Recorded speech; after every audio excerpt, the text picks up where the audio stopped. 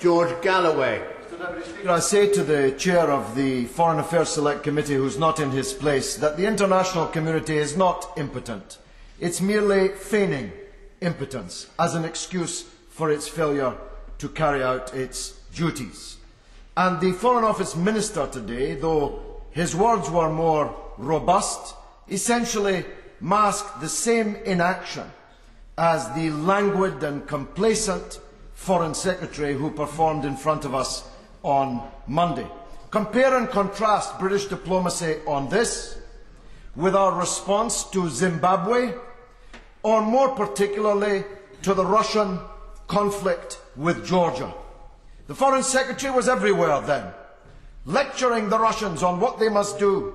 He even flew to Kiev and stood on the dividing line and told Russia what the international community required of them.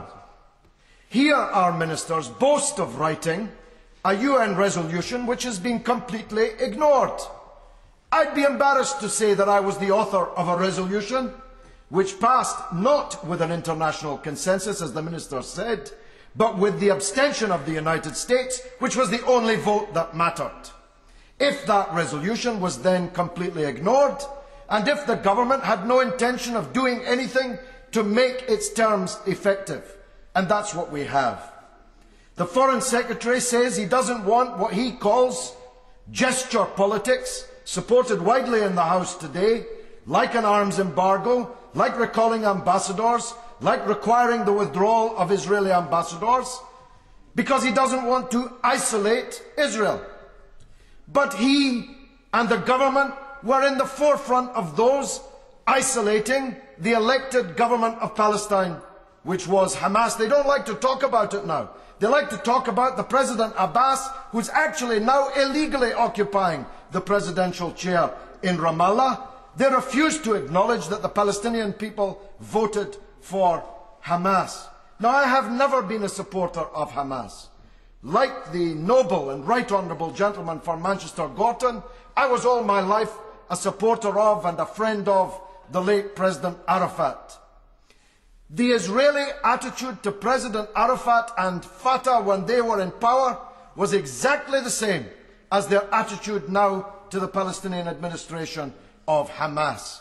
They drowned Arafat's administration in blood by a policy of assassination, settlement, wall building and economic embargo. The British government wholeheartedly supported the embargo of Gaza to punish the Palestinian people for voting for a Hamas administration. The government's double standards in this affair are so brazen that people are boiling with rage outside in the country, if not absolutely clearly in this building outside. People are furious, and the danger of radicalisation of particularly the Muslim youth in this country is clear and present as a danger. The government's always looking for some cleric to refuse a visa to, or some Islamic organisation to proscribe, to try and curb radicalisation. How radical does the Minister think British Muslims feel right now as they watch on the news right now the bombing of the UNRWA and the slaughter of children that has been adumbrated here today? Their policy of setting back extremism and radicalisation has been set back by their own complacency and ineffectual policy towards this, especially when compared with their militancy on subjects like Russia and Georgia.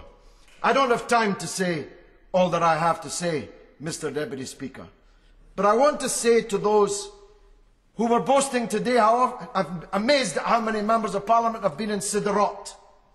Did any of them, when they were there, see the ruins of the Palestinian villages on which Sderot is built? The ethnic cleansing of the Palestinian people from Sderot and the south of Israel?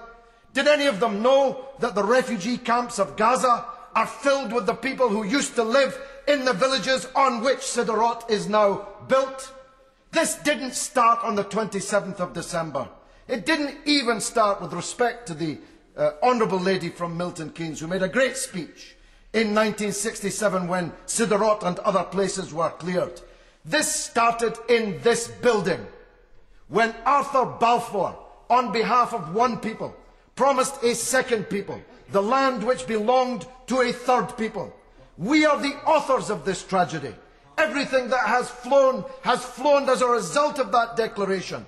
And for that reason, if no other, the British Foreign Office needs to get its finger out and stand up and be counted, alongside the British people demonstrating on the streets of London, Birmingham, Manchester, Leeds, Edinburgh, Glasgow and elsewhere. Let's see some urgency from the Minister. Action speaks louder than words, and from this government, so far, we've had no action at all.